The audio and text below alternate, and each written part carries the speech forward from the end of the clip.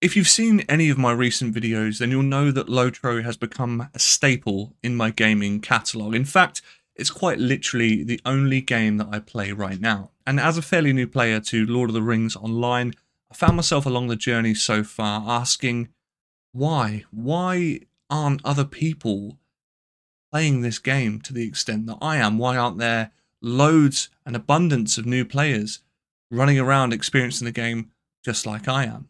Why has a game with such a solid foundation and so many years experience not attracted a much wider audience? Can't be because the game is simply bad, or it wouldn't have survived this long. So then I got to thinking, as a new player, what were the things that struck me that I had to push past to really start enjoying LOTRO? Things that, had I not been as invested as I was at the time, would turn me away to another competitor. What would ultimately snuff out the flame of excitement and not allow me to continue to enjoy this beautiful experience? And so it is, here we start, my friends. I present to you my opinion on the glaring issues that would ultimately create a barrier to entry for newer players. Before we start, if you do enjoy this video and this style of content, then feel free to leave a like, subscribe if you're new here, and don't forget to hit the bell so you get notified when the video is available to you.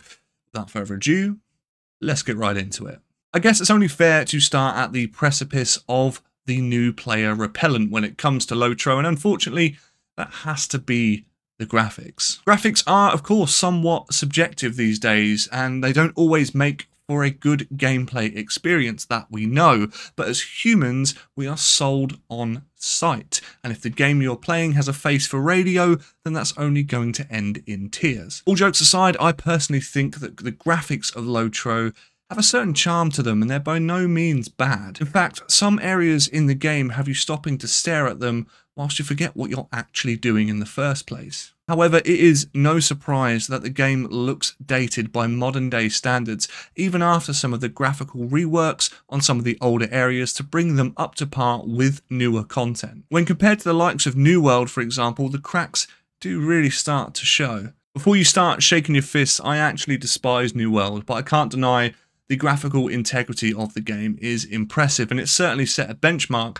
for modern day MMOs. For a game like Lord of the Rings Online that released in April 2007, if you're a fan of the franchise, then ultimately you can cut it some slack for how far ultimately it's come in that time. But as a newer player, I don't really feel like you'll be letting the game off that easily. Next up, it's only fair to bring up the one thing that makes an MMO amazing, or ultimately downright shit, and that is the combat. I want to preface this statement by saying that I actually thoroughly enjoy the combat experience in LOTRO, and it only gets better with progression, but ultimately we have to bear in mind here that we are in the mind of someone brand new, with no preconceptions of what's to come. The initial thoughts of combat is that it ultimately seems a bit slow. So very slow.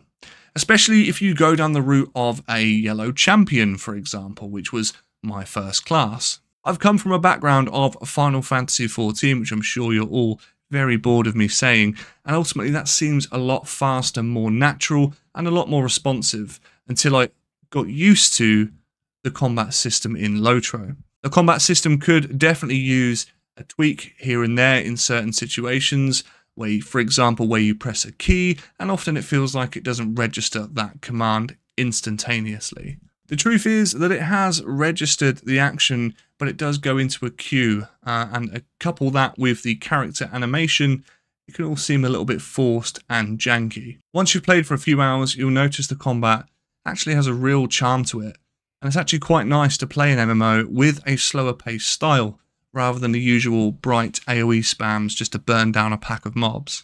One of my biggest gripes initially that I've now come to love is the map of Lord of the Rings Online. This map, whilst gorgeously presented in the form of its artwork, appears to be as much use as a chocolate fireguard when you're new. You can zoom out with a right click, you can click on certain zones to ultimately zoom in, but in terms of interaction, that's largely it. Yeah, there's no scroll wheel functions or options to really zoom up close if you're looking for something near you. Seriously, the amount of times I've struggled to find an NPC or a camp entrance because the map felt so fucking useless is unreal. You can't, for the most part, even hover your mouse over the quest locations to work out which quest marker belongs to what quest. So as a new player, if you get more than 2 quests at a time, it can really feel quite jarring to work your way around in a world that ultimately leaves you blinded. Travel in the early game needs to be said that it can feel like a chore depending on who you are, what class you play, and how you like to enjoy your MMOs. If you're inclined to want to take in the world around you and soak up the glory of Middle-earth, then this won't affect you as a new player at all.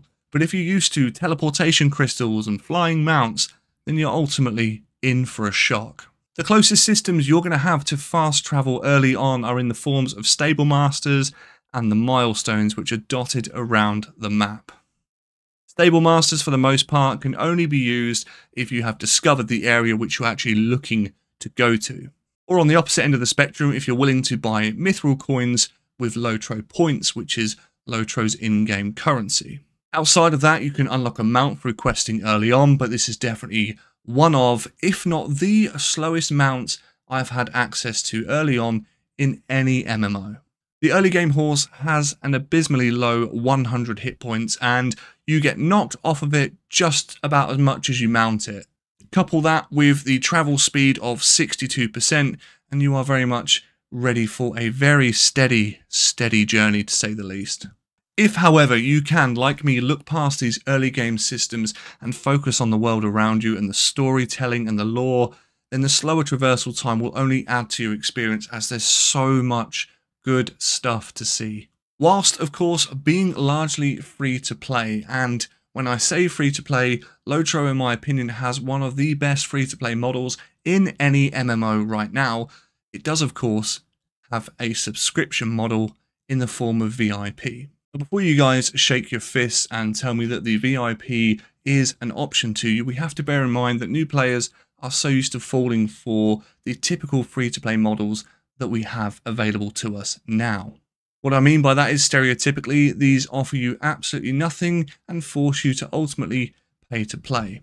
And with a game that is 16 years old, they may not feel that ultimately, coupled with the graphics, the combat, that is going to be a worthwhile investment.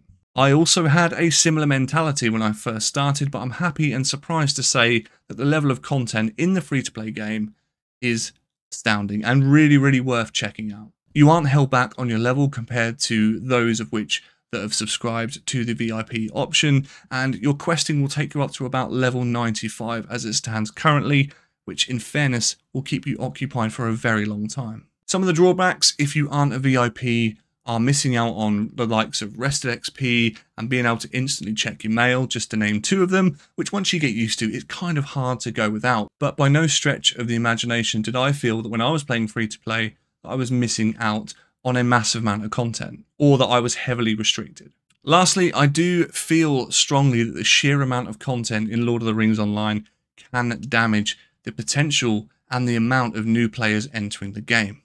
This may sound a stupid statement, as new content typically means the game remains alive, but it is also another movement of the preconceived goalpost of a new player.